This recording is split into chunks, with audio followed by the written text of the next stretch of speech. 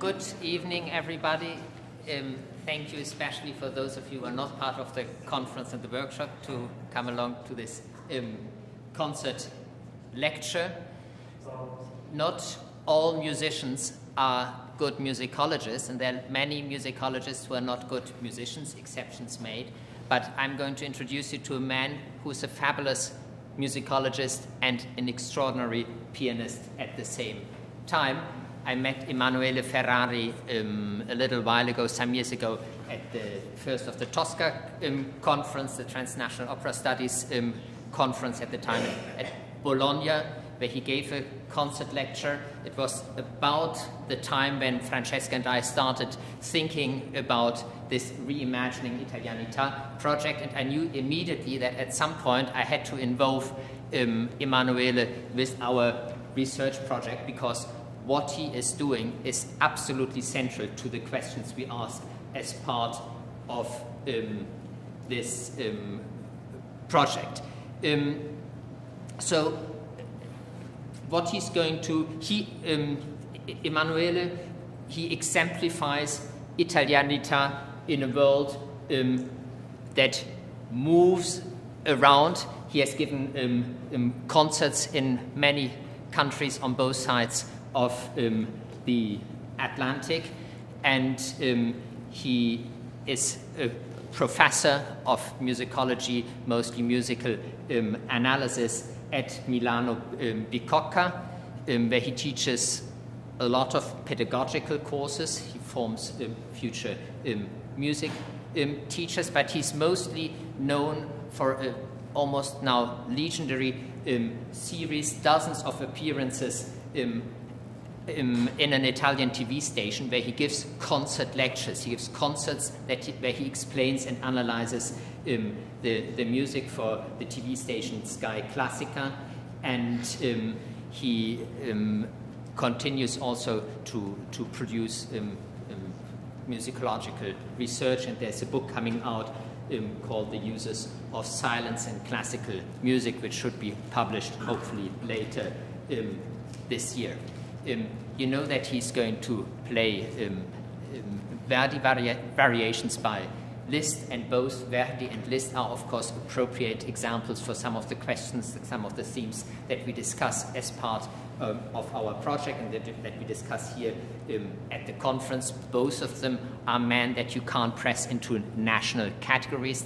You all know that this idea of the Italianissimo Verdi comes short of reality. We can't understand Verdi's music without thinking about other influences from Grand Opera and so on. And Liszt is, of course, also exemplary for a composer where everything that he has done relates to the many different national contexts in which he has worked. The idea of variations on an opera played and written for the piano is very relevant to the topic of this conference, where we thought about adaptations and mediation. We always have to remember that a lot of people learned about opera not by sitting in a theater, but by playing it on the piano, listening to other people playing on the piano before other media became available for them. And it is an example a little bit like this, the young Bruckner learning Beethoven's symphonies by playing them four hands on the piano. And in a similar way, a lot of people, of course, learned about opera mostly through piano reductions before they were able to listen to them. So therefore, that's one of the reasons why what Emanuele Ferrari is going to play for us is directly relevant to the questions we ask at the conference. But what he's going to present to us is also going to be a powerful example of what can happen to Italianità when it moves across borders. He will introduce you now to a Duke of Mantua that corresponds much more closely to the idea of the romantic Italian lover than to what you remember from the opera Rigoletto. And so I ask you now to welcome Emanuele for his concert lecture.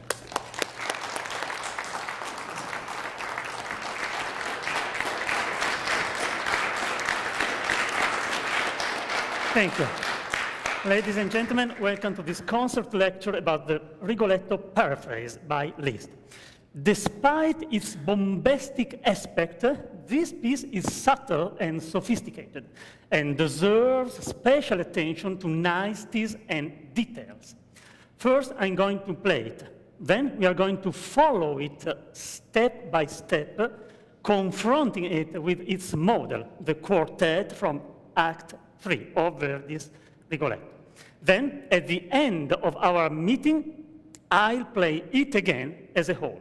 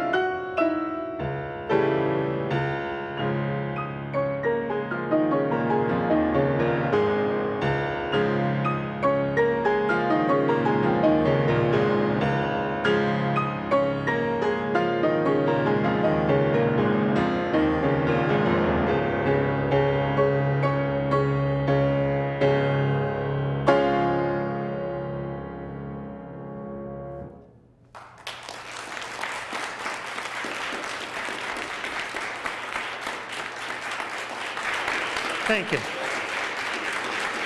Thank you. So, thank you. Can you hear me? Yes.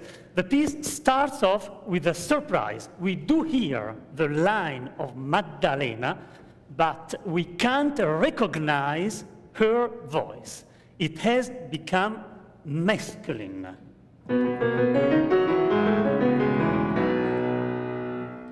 In Verdi, this is a laughter. Rido vendicore che dai vai e cosa un poco. Quanto valga il vostro gioco, me credete può pensare. But Liszt turns it into something dark and threatening. Moreover, immediately after this, we hear Gilda's sighs, taken by Liszt from afar, from the final stretta of Verdi's quartet. Infelice cor tradito, per angoscia lo scoppiar, infelice. So, Maddalena, Gilda. So Verdi is building a new scene, altering a character, Maddalena, and creating a succession that in Verdi does not exist. Thus, from the very beginning of the piece, we are confronted with two major tendencies of the piece.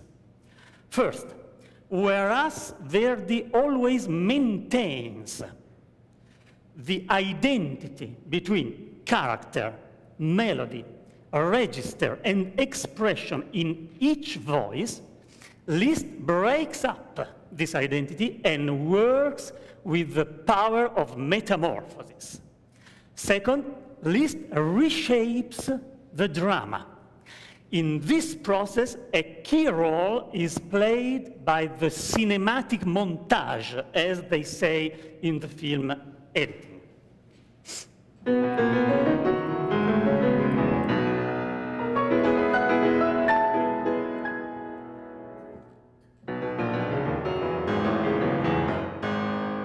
The same with Maddalena getting an even more sepulchral voice.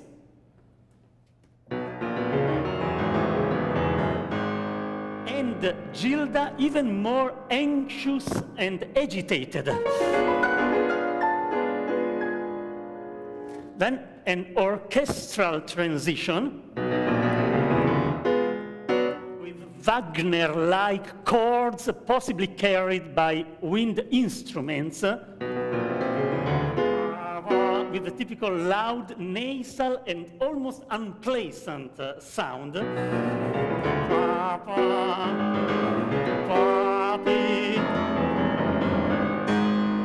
And a wondrous suspension on this note, which is a sort of Pandora's box. Once you open it, all the hell breaks loose.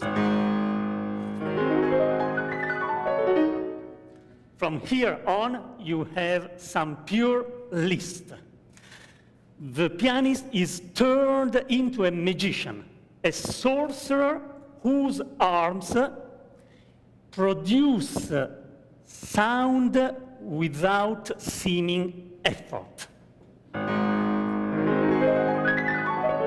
It's a cartoon-like effect.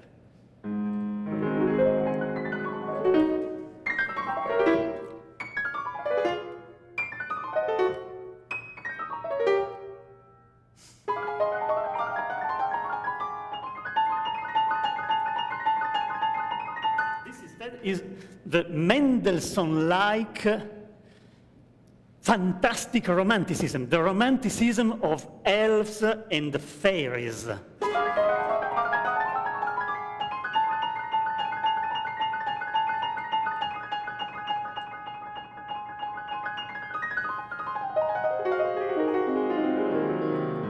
At the end of all this, here comes along an unrecognizable Maddalena, full of noble languor.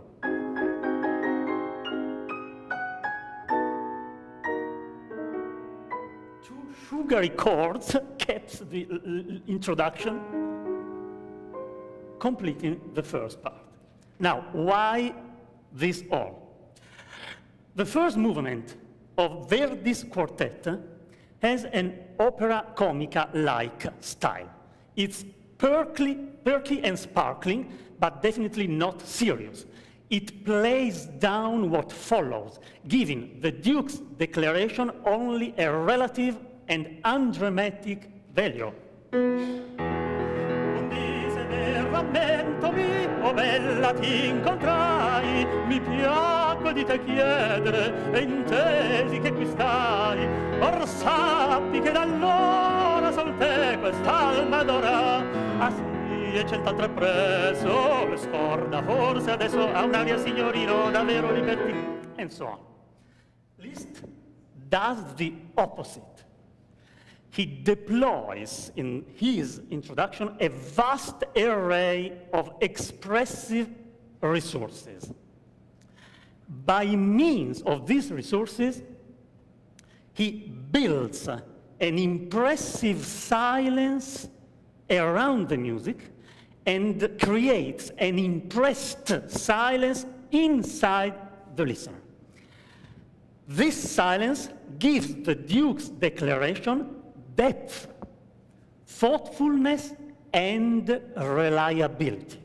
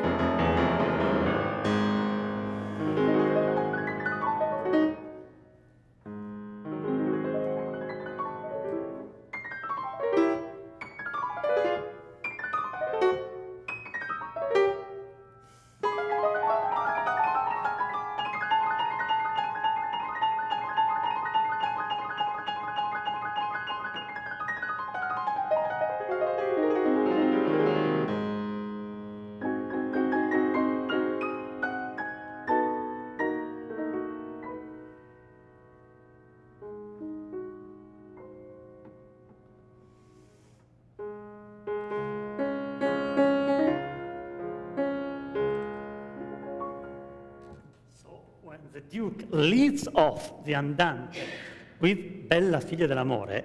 He's no longer the libertine seducer we all know, but it is turned into the perfect lover.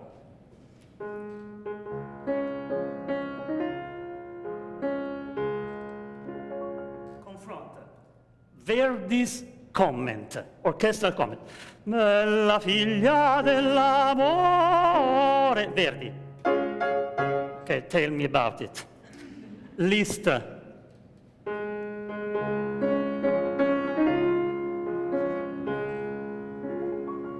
Harp. So, Liszt dictates the dynamics with a precision worthy of a 20th century composer. The intensity of sound is controlled nearly note by note.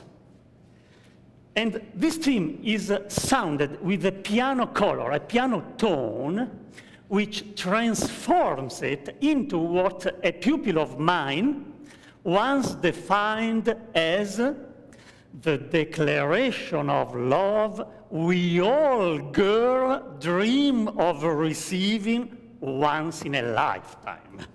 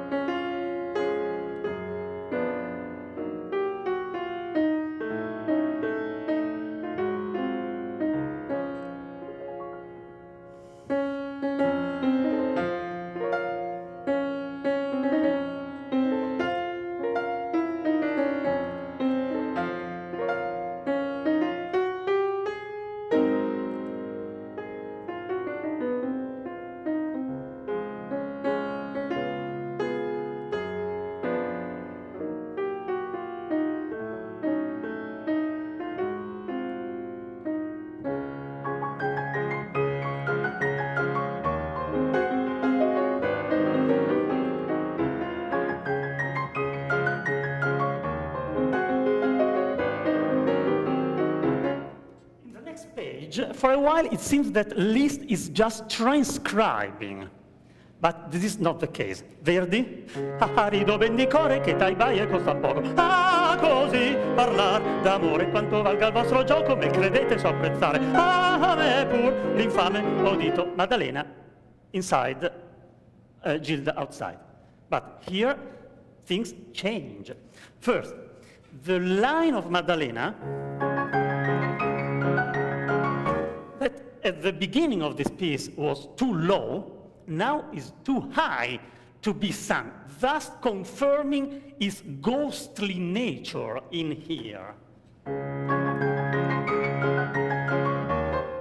Gilda's comment, which in Verdi is anguished and desperate, ah, così parlar d'amore, in Liszt becomes pleased and sensual.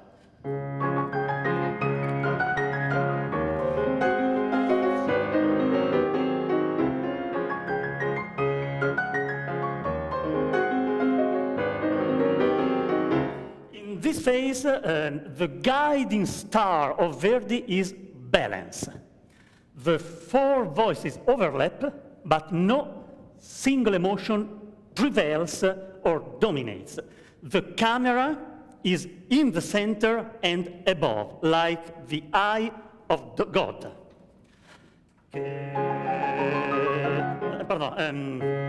Ah, rido ben di core che tai bai e costa poco. Ah, così parlar d'amore, quanto valga il vostro gioco, se credete so apprezzare. Ah, e pur l'infame udito, il piangere non vale.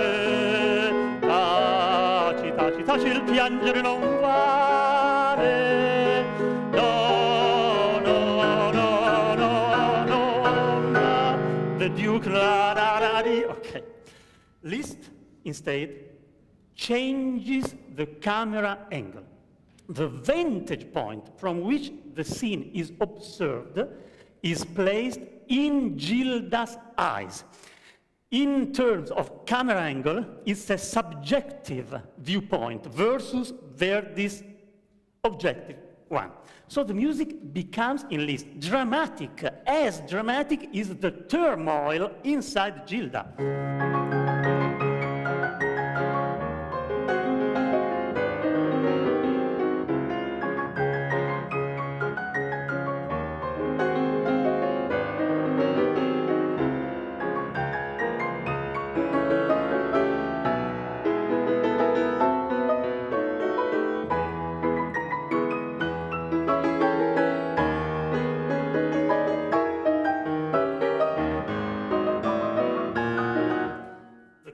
Thing to me is that even the frivolous and thoughtless line of Maddalena here takes on the dramatic vein of Gilda.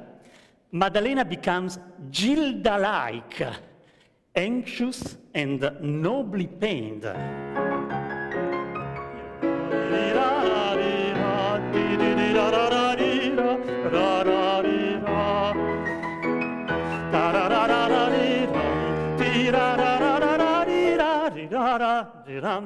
So, the whole comes to a dramatic climax, a dramatic whirlpool that sucks under the whole scene.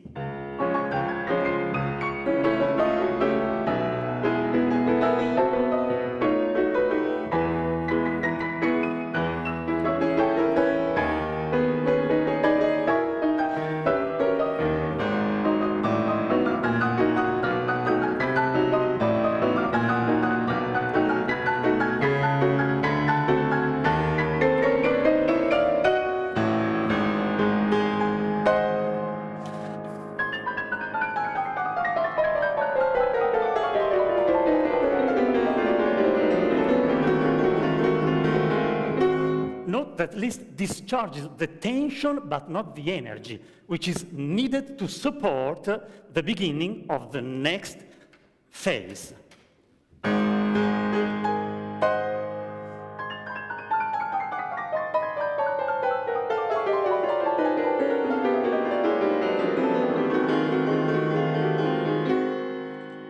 voice of the Duke, undeterred, pops up. in this central phase, in Verdi, the quartet displays all of its vocal effulgence. Che inventiva,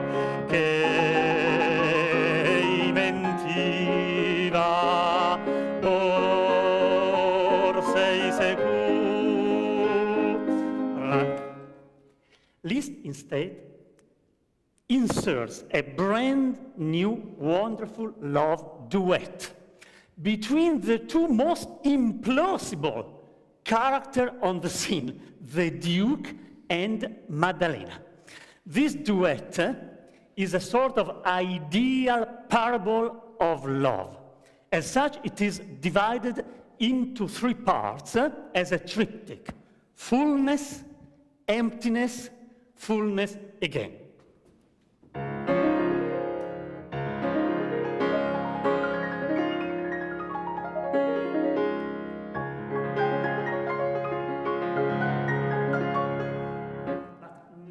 Have we seen such a Duke and such a Maddalena?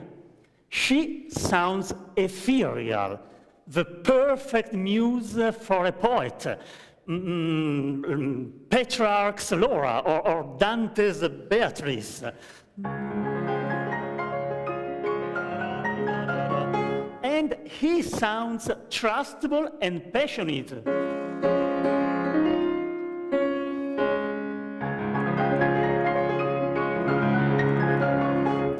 Even the swift notes carried by the right hand are not merely ornamental.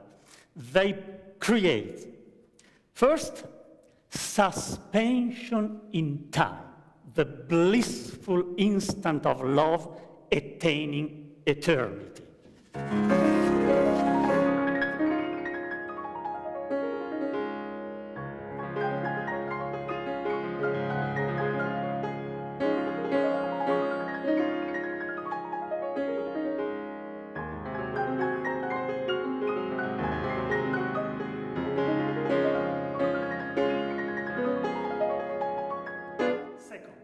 Undulation in space.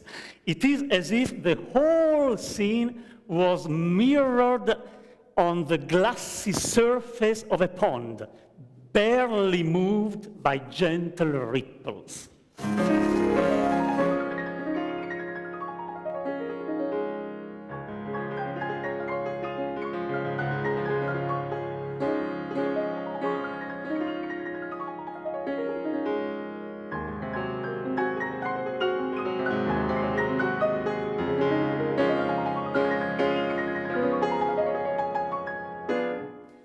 The whole scene is transformed and transfigured with a light, bright sonority which ennobles everything. We fluctuate deep in the magic halo of sound.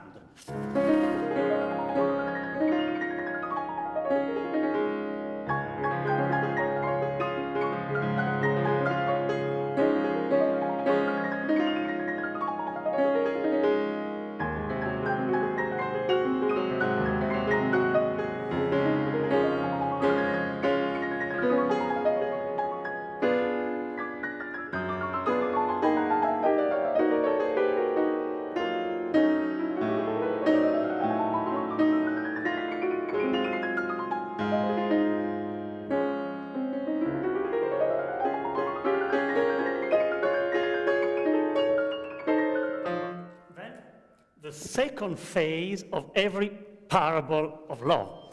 The absence of the beloved one casts a shadow of doubt, and once again we feel dissatisfied. The Duke has become lonely, anxious, and melancholy.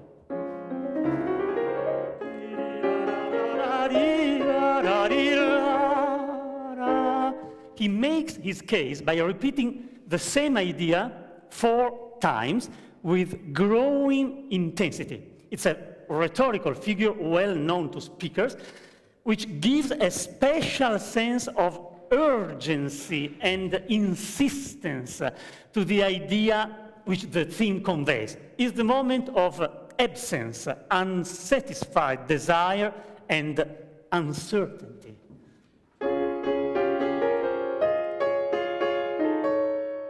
Will she love me?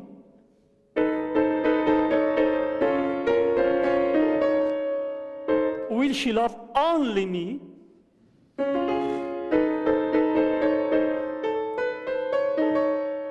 Will she love only me forever? Finally, okay, but the episode is fantastic.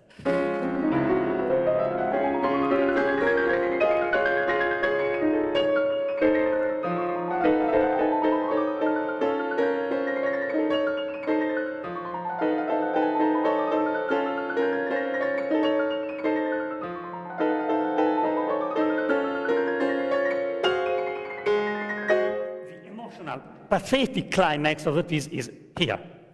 But from the shadows, after the shadows, we step back into the sun.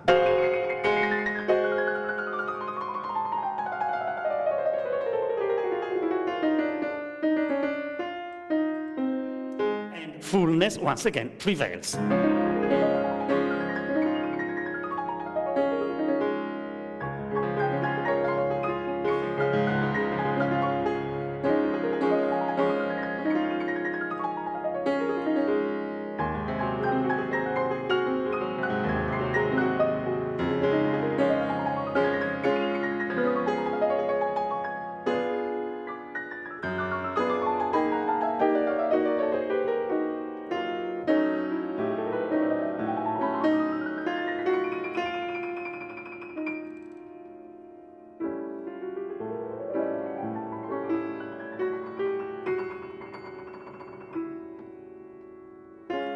Once again, we are led to a climax.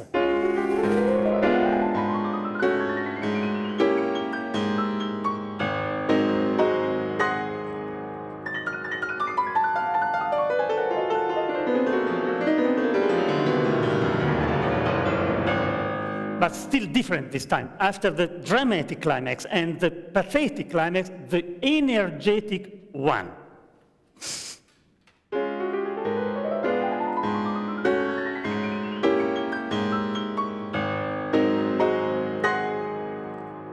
Time, the accumulated energy is not diffuse at all. It charges the starting of the next part.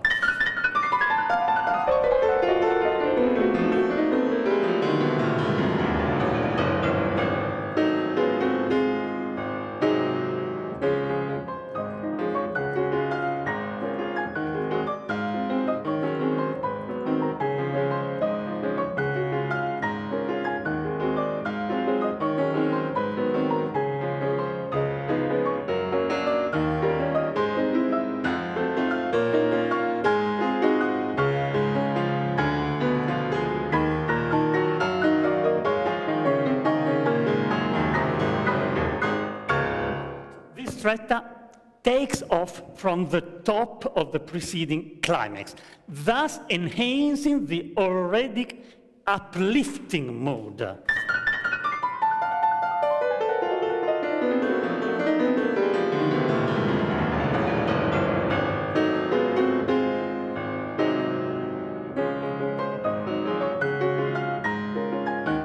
this time, at this point of the piece, the new atmosphere and the new meaning of the piece are so well established that even though Liszt almost just transcribes Verdi's stretta, it sounds entirely different and new.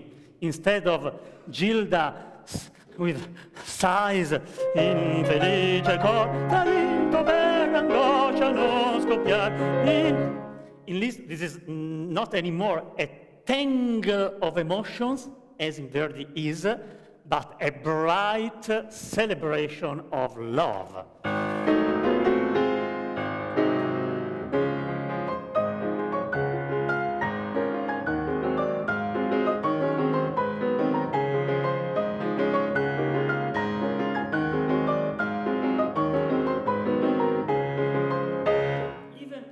dark part of Rigoletto is put by Liszt to good use. Here, his line, instead of invoking vengeance, conveys the priestly benevolence of a blessing father. That's Verdi. Si pronta fia sarà fatale, io saprò lo fulminare, io saprò lo fulminare. Tace mia sarà la cura, la vendetta da affrettare. Tace mia sarà la cura, la vendetta da affrettare. Si pronta fia sarà fatale, io saprò lo fulminare, io saprò lo fulminare. At least reverses the meaning.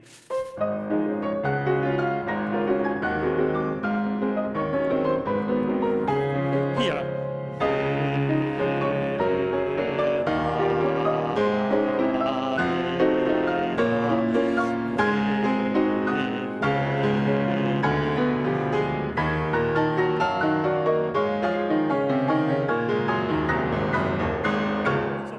Rigoletto is absorbed by Liszt into the radiant splendor of the Duke.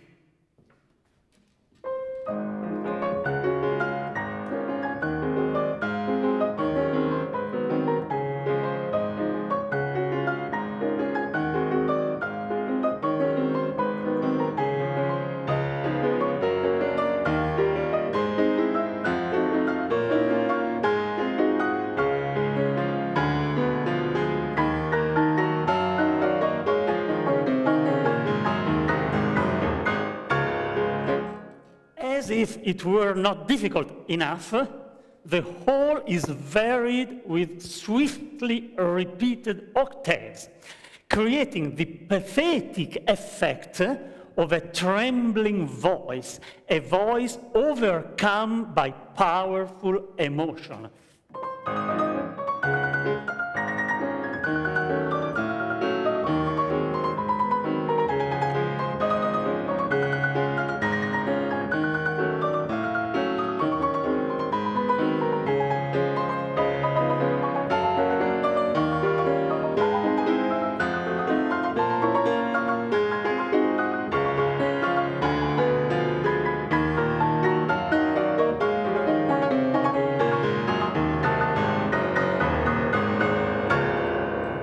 Five remarkable changes in the coda, which in Verdi is infelice contradditto per angoscia non scoppiar.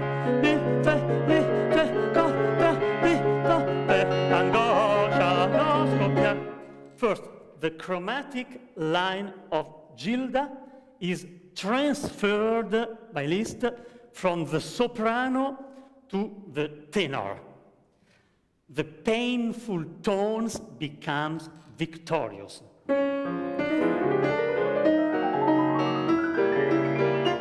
Second, the same line is moved from the upbeat to the downbeat, thus turning Gilda's anxiety into the Duke's steadiness and self-confidence. This way, this line becomes related to the exalted zest shown by the Duke during the stretta.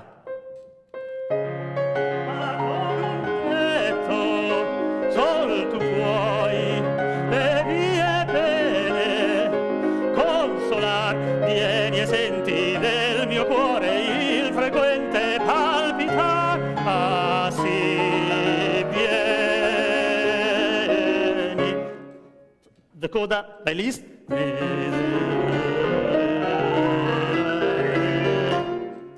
Third, the shady counterpoint provided by Rigoletto.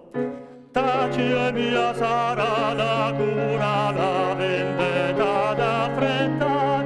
Taci e mia sarà la cura, la vendetta da affrettar, is removed by Liszt altogether. Then, the static pedal point in the orchestra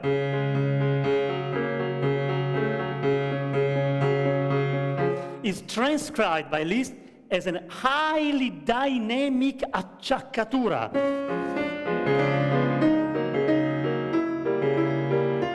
Finally, a phantasmagoric chromatic scale carried by the right hand completes the picture and rounds off.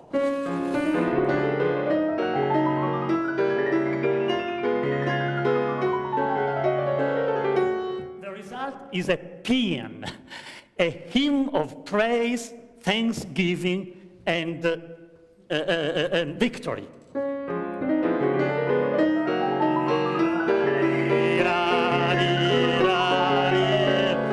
Also adding that incandescent gypsy touch that in Liszt occurs almost throughout the Hungarian knife.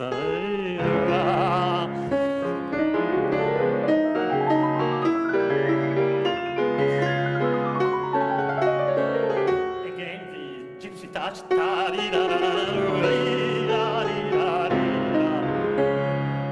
Then a wonderful final piece of drama, a reminiscence. Like a distant echo, there arises the uncertain voice of the Duke, asking once again, will she love me? Note that Liszt changes just the last note that colors the theme anew. Once again.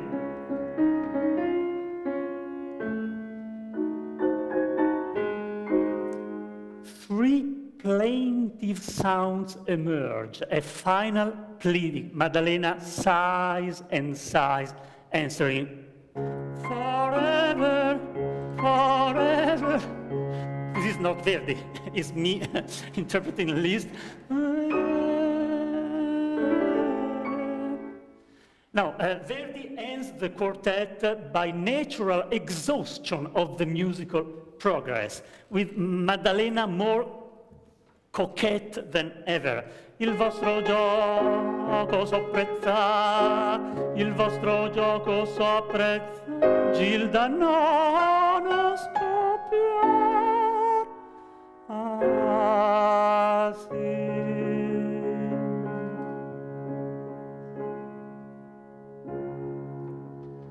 In Liszt, instead, the discourse revives with the virtuoso attitude of a Baroque toccata. From the bowels of the earth comes this powerful discharge of octaves, moving from darkness to dazzling light.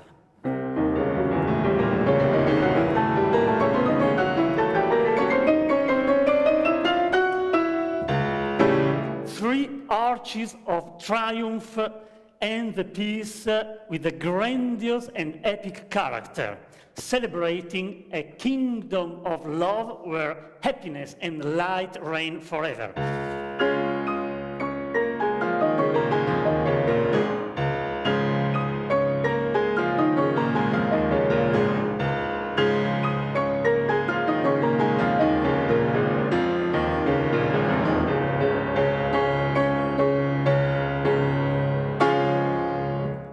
They lived happily ever after.